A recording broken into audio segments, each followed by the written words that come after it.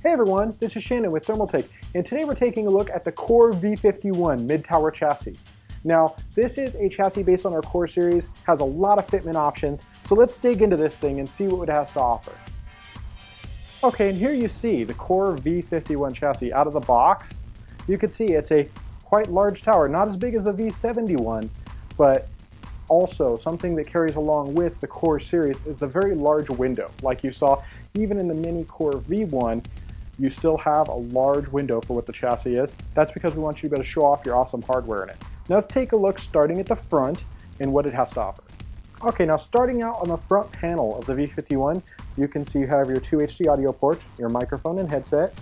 You have your reset button, your power button, which actually has a blue illuminated halo here that lets you know it's powered on, and your dual super speed USB 3 ports, and then 2 and a 5.25 bass for whatever you may need, whether it's a DVD, Blu-ray, or even a bay mount water cooling device. Now, let's move past that and see what the cooling is for that's included in this chassis. Okay, as we remove the front panel, the first thing you can see is it's just simple clips. You can just pull the panel off, and it's got a removable dust filter here, so it's easy to clean if you ever need any maintenance over time.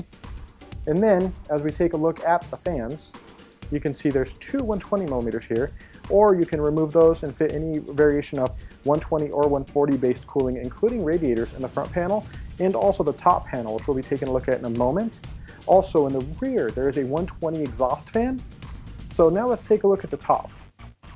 At the top, we included something really awesome, and this is the magnetic filter mesh. So when you need to clean it, you can just pull it off, sticks into place, you clean it up, but also you can see here all the different various mounting options. You've got 120, 140 base, and they're all slotted, so no matter what your hole spacing is in your radiator, or whatever fans you want to mount, or depending on whatever cooling solution you want to run, it all can pretty much fit here, depending on what design you're going for with your cooling method you're trying to do. Normally this is going to be something where it's going to be great for liquid coolers, fitting radiator up top and front, or even top, back, and front, however extensive you want to go. Now let's take a dive inside this case and see what it has to offer outside of the standard liquid cooling you see at the top. Okay, now that we're inside the Core V51, you can see by default it has 5 3.5-inch drive bays with toolless drive trays here. So all you do is snap them in. If you're needing to transport it, we do have the option to install screws in place so that you don't have to worry about possibly the drives breaking free, especially if you're shipping it somewhere. So that's a huge plus. Also, you have your dual 5.25s here, which all just slide into place and snap in unless you need to screw them in. You have that option as well. And what's really cool about all this is that you can remove all of these. They all unscrew and pull out so that you can fit massive liquid cooling, just like you saw in the V71. It all can fit up here, whether it's radiators, cylinder reservoirs, what have you. And speaking of a large amount of space here, we have the 8 PCIe covers here, which allow up to 4-way SLI or Crossfire setups, or multiple HBA RAID cards, whatnot. You have large cable management pockets, which as you can see, I could stick my hand behind here. There's a lot of cable management space to be had behind there, so that you can pretty much tuck away everything you don't need and not have a big drive or cabling mess all within sight here. It just keeps it all out of the view so that you don't have to worry about it. Okay, now we're removing the back panel, and as you can see, it has a indentation. It actually has a recessed area or a punched out area into the panel that allows for extra cable management space. That just goes on top of the fact that you already have a pretty large amount back here, but we want to give you that extra space, especially for your thicker 24 pins, things like that, where it's possible that it may end up pushing out on the panel. And we've all had that point where we're building a case with a flat panel and you're pushing down on it, trying to get the thing closed. We want to try to alleviate some of that so it's easier for you.